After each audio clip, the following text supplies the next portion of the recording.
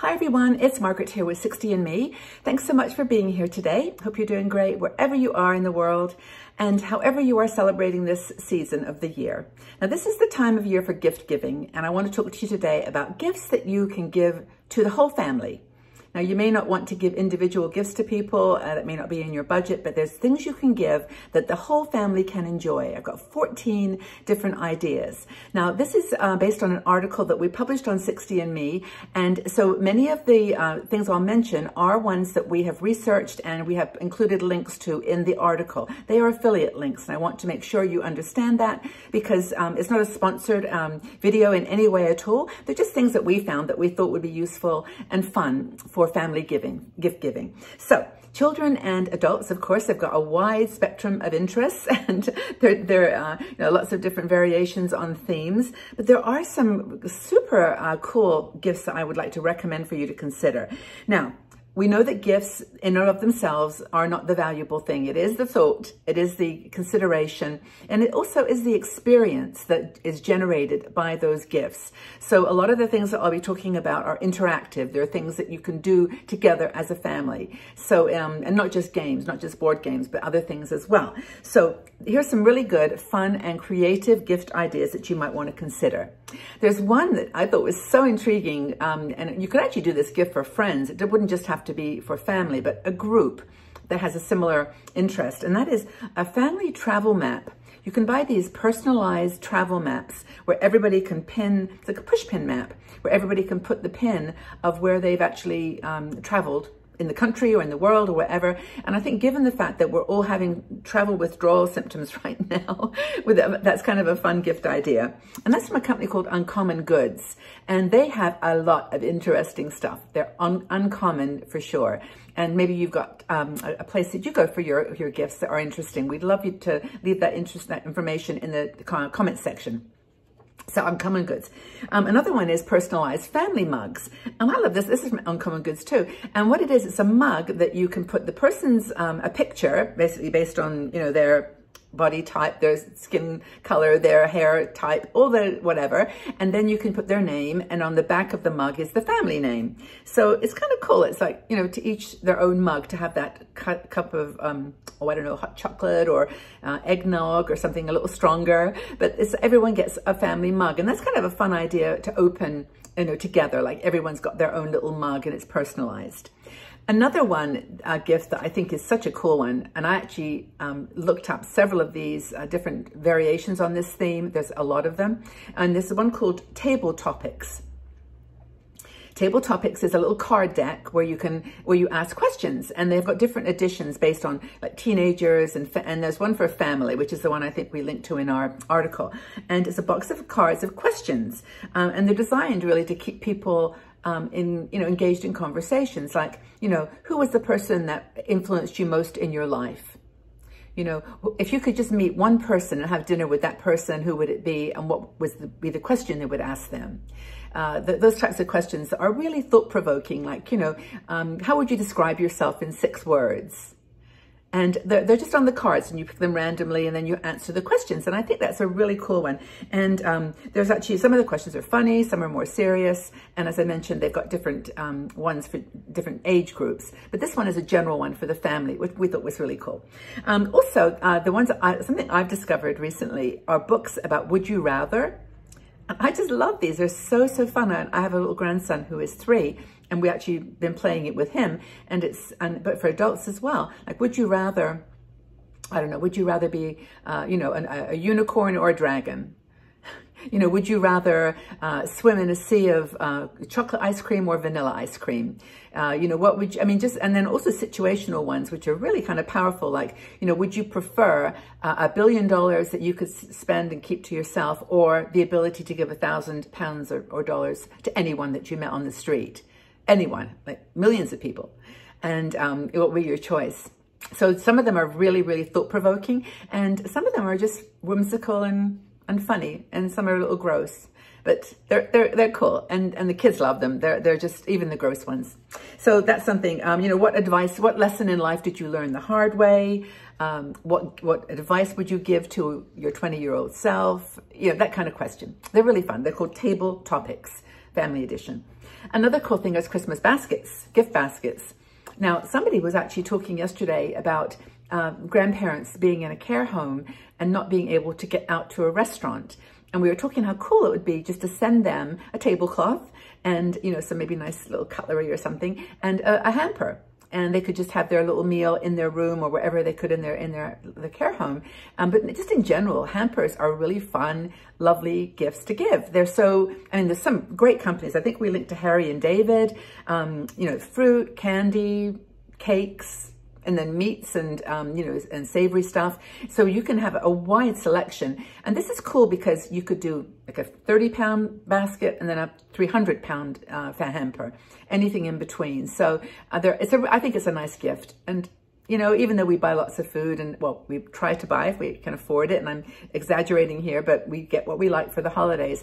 Having little gifts that are kind of, you know, food gifts that are a surprise is fun. If you live in the UK, like Marks and Spencer's do them, John Lewis, and I'm sure around the world, Canada is, I'm sure has got its places, and same with Australia and other parts where all the women in our community are.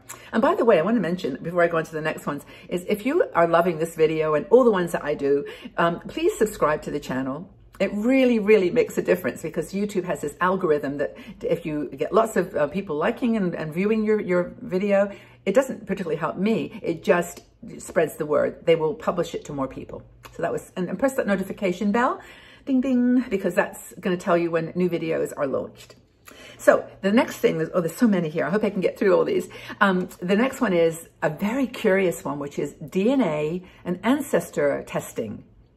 There's a company called 23andMe, and they basically, you send off a saliva sample and they test your saliva and tell you where your ancestors came from, like really going back to Neanderthals, like really way back. And it also has an element to it where you can sign up for health analysis. So do you have a certain propensity for a certain kind of illness? It's actually that specific. And I actually did this, and this is the truth, about 10 years ago. One sec. I gotta get my tea. My cup of tea is always handy. One sec. My British tea. Don't know why I got a tickle in my throat. Anyway, and they're really, really helpful and fun. And then it brings the family together. You can actually, you know, share your information that you get from 23andMe. That's a good one. What else? Oh, I know, there's some games. I've got to try these games. Some of them are so funny. What is this one that was called Watch Your Mouth? Watch Your Mouth Family Edition. It's where players try to tell phrases or speak phrases with little retainers in their mouth. So you can't talk, but someone has to guess what you are saying. I mean, it sounds like a really silly game, but apparently it's really popular. Watch your mouth. Also, the song game. It's another fun one where you have to, I think it's like you go as a card game and you have to pick up a card and then it tells you to sing a song and then someone has to guess what it is because you won't remember all the words. You'll just start humming it and it's sort of guess the song. There's also headbands. This is a cool one. Headbands, picture sharing. You get a headband, you pick a card and you put it in your headband so that you can see it, like you can read it, but no one in the group can see what your headband says. So they have to ask you questions like, are you an animal? Are you alive? Are you, you know, an object? Are you whatever? Are you pink? Are you blue? And they just have to keep going all around and asking you questions until they guess what you are. Now, I have one of these for grandchildren, and it's like for kids version. It's a kids version, and it's just animals. Like I'm a pig, I'm a horse, I'm a dog, I'm a kitty, and they just love guessing the animals, and they can't see what you are, but they ask questions. Do you live on a farm? You know, whatever. You get it. I'm just going a little bit crazy here with games. What else have we got? There's more games. I think, oh, the other thing we had a mention of was family pajamas. Have you ever done that? I know when the kids were really young, sometimes you would buy matching pajamas, but why not get everybody in matching pajamas? If you're in the same house, if you're able to, with lockdown friendly situations, be together, or if you're on Zoom, you're doing it virtually, digital Christmas holiday, you know, just wear all the same pajamas or wear something that's similar. You could wear a Santa hat or a reindeer hat or something that's the same. But matching pajamas, there's a company called, what's it called? Pajamagram. pajamagram, and the link is in the article. You can check it out, but you can order different sizes of the same pajama. Another cool thing I mentioned is a metal family name sign. This is really cool. I live in a place where the doors and buildings are decorated, like they took the time to build houses with ornamentation on the doors. And I think personalizing your home and your front door is just so beautiful, or your gate. And this company called Metal Unlimited, they do metal signs that you can put with a family crest, or just something that everybody agrees to, you know, is a peacock, or is it a, you know, some kind of beautiful flower, something that everyone can talk about and say, yeah, let's do that, and order that beautiful metal sign. I think that's a nice, nice Christmas gift or holiday gift. By the way, I'm saying holidays or Christmas because I'm sorry, I'm British, and I just say it, but I know I should probably also include, of course, holiday celebrations in general, and also, of course, Kwanzaa and Hanukkah, all celebrated during the month of December, and this is for any celebration. What else? A family tree chime is a cool idea.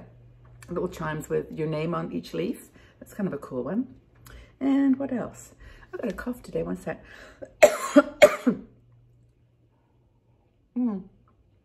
Nothing serious, by the way, guys. No coughing. It's just a tickle.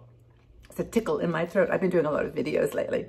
But anyway, the family chime is a nice idea. That's one where, you know, I mentioned a little tree with little leaves, each name on it.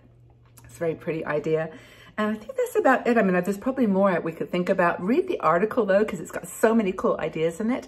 And if you've got any gift ideas for the whole family that you've purchased. You know, I mean, of course, there's chess and checkers and backgammon and all those kind of board games, but anything unusual, anything that you've given to the family that everybody just sort of adored and loved, and it brought everybody together, leave a note below. Let's build a little shopping list here. And it doesn't have to be expensive either. It can be super reasonable, and it could be something you've made. It could be something that you've cut out of a magazine and put together like a collage.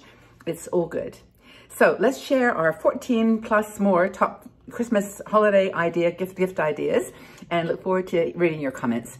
Please take it easy, everybody. Have a good time. This is not the season of gifts. It's a time of family and friends and love. And we love you all.